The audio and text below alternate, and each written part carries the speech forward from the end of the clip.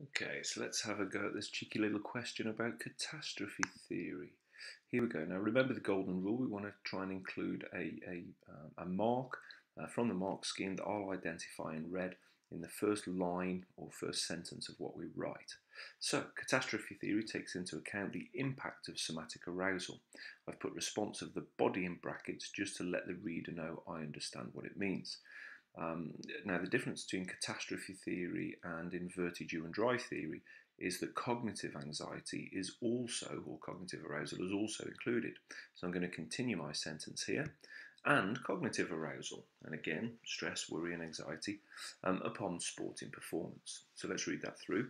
Catastrophe theory takes into account the impact of somatic arousal, response of the body, and cognitive arousal, stress, worry, and anxiety upon sporting performance. As arousal increases, so does performance up to an optimum point.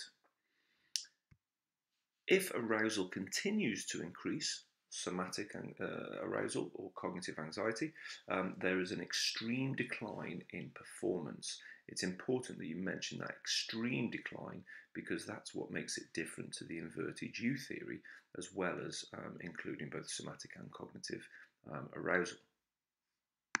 Okay, let's get back in.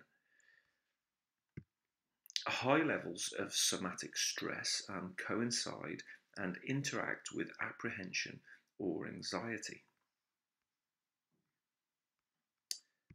As a result, body control and coordination could suffer, that's from the somatic side, as could concentration and perceptual abilities. So you'd get the marks if you wrote decision making in here, or the ability to make good decisions in the sporting context.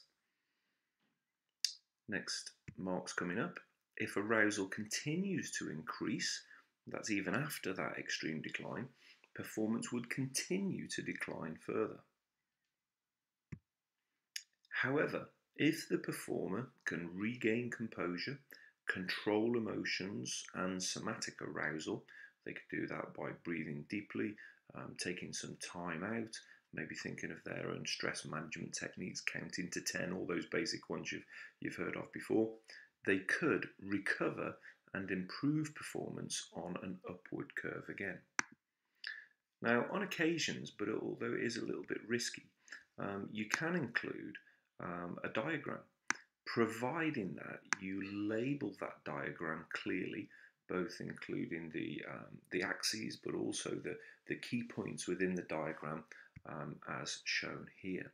Don't just put a pencil diagram up in a corner and hope it will get you some marks, because it certainly won't. And much better, I think, in terms of risk, to actually write your answer out in full in continuous prose as shown here.